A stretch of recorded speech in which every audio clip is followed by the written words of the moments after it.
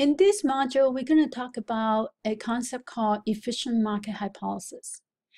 And the two questions that we seek to address is whether or not the market is efficient. And the second is, why is market efficiency important? Why do we care whether or not the market is efficient?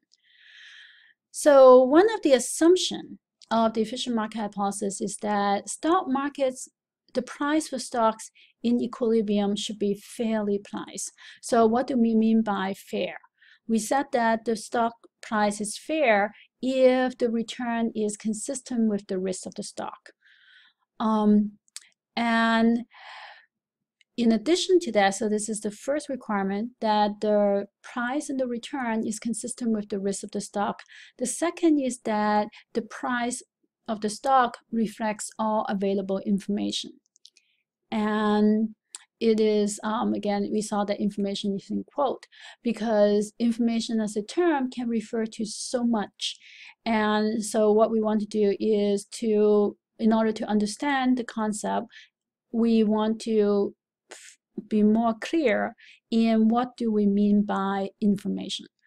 So there are three categories of efficiency.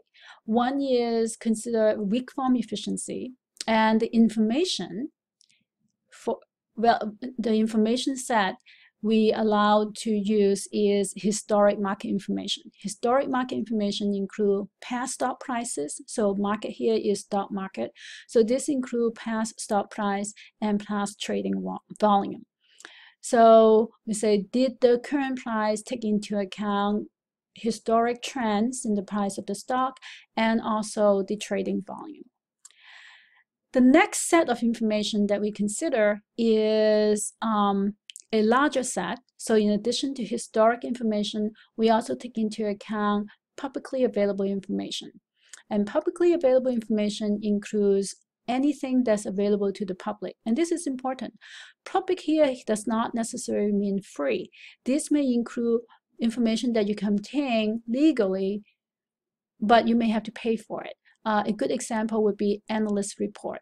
So publicly available information includes financial disclosure, financial statements, annual reports that are required to, the SEC required to file, any press releases, any news articles about a company, as well as analyst report, research report. So all these are considered public information. So this information is a second information set. If the stock market satisfies this second information set, meaning that the price of the stock reflects all this publicly available information, then we consider the market to be semi-strong form efficient. And the last information set is all available information. This includes public or private information. So if the stock market satisfy the last condition, that we said that the market is exhibits strong form efficiency. So what do we expect to happen if these conditions are satisfied? So remember that this information, these conditions may or may not be satisfied, but it's important for us to understand what will happen if they were. Because remember, one of the important questions we ask is, why do we care about market efficiency? The reason we care is because if the market is truly efficient, then you should not be able to earn abnormal return using available information. And abnormal here is defined very specifically. Abnormal means that you should not earn a return greater than what is consistent with the risk of the stock. Efficient market does not mean that you cannot earn a positive return, but it simply means that the return should be consistent with the risk of the stock. And the reason why efficient market is important is because if the market is not efficient, then information is not incorporated into stock price. So in a capitalist society, we let market do the resource allocation, meaning that the company that is the most valuable to investors, they should have the highest stock price. A company that is not generating value to investors should have a lower stock price. And that will only happen if the stock price review reflects the available information. So if the stock price do not reflect available information, then the market is not the best way to allocate our resources. So let's take a look at each of those forms in a little bit more detail. So the weak form efficiency says that current stock price reflects all past market information. So past market information include stock price and trading volume. One of the implications is that simple technical analysis does not lead to abnormal return. So you cannot use those strategies to help you earn abnormal return. In the past, evidence have shown that the markets are generally weak form efficient. However, with the advance of technology, this is now being challenged again, because with the advance of technology, technical analysis has been replaced by machine learning algorithm. And the machine learning algorithm trading strategies operate at a much higher time frequency than old technical traders. So instead of looking at daily returns to determine where there are patterns that can be exploited, the latest computer technology allow analysts to look at patterns on a trade-by-trade basis and can execute trades in microseconds and nanoseconds. So that is a new form of trading and a new form of information that we are still actually currently doing research on to see whether or not the stock market is still weak form efficient when information, past market information is included the trading volume and price changes on a much higher frequency basis. The second form of market efficiency is semi-strong form efficiency. In this information set, it includes all publicly available information. So this will include annual reports and again, proprietary paid information such as analyst report. If this hypothesis is correct, that means if you do fundamental analysis, meaning you compute financial ratios and you look at market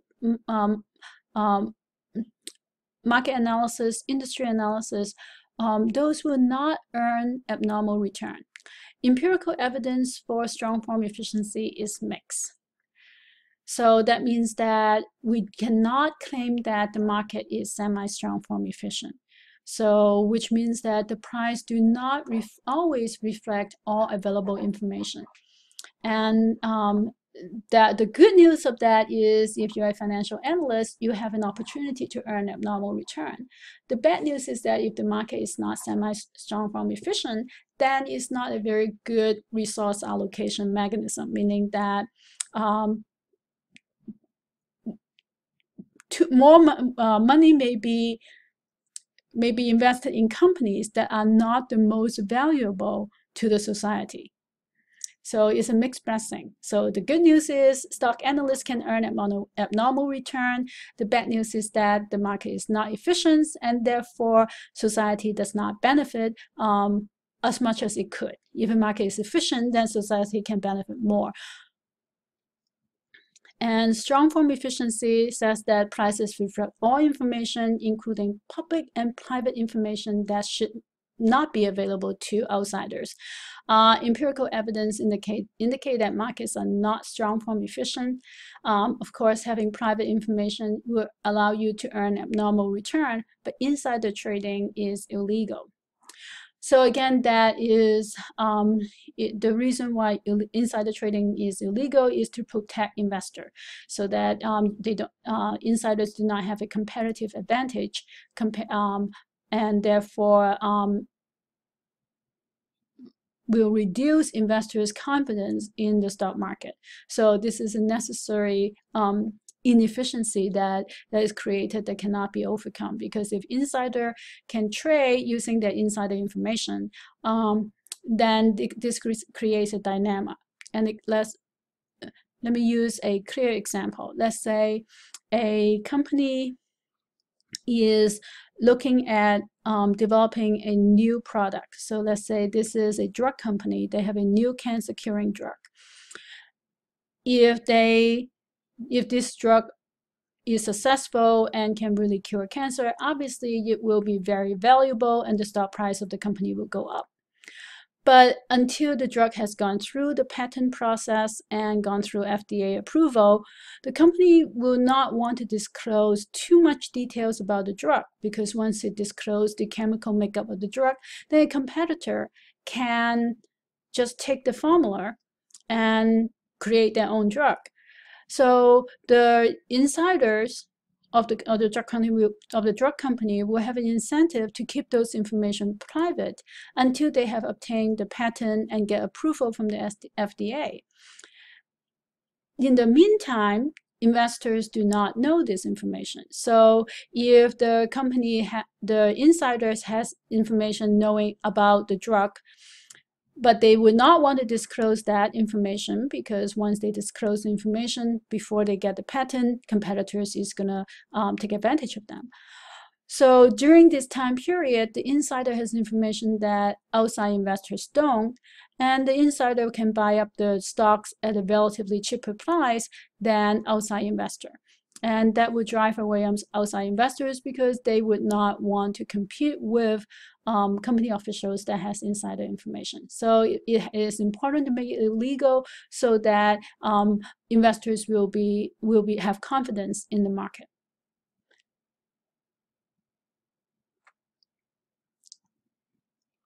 So how does academic researcher determine if the market is efficient? Well, they develop experiments to test different hypotheses. And this is one very common experiment that they conduct.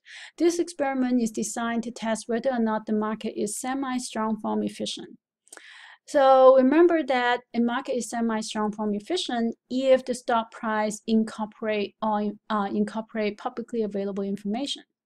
So the way they design the experiment is they track a stock, and the stock has released important information on a date. So this is the day that the information is released, so day 0.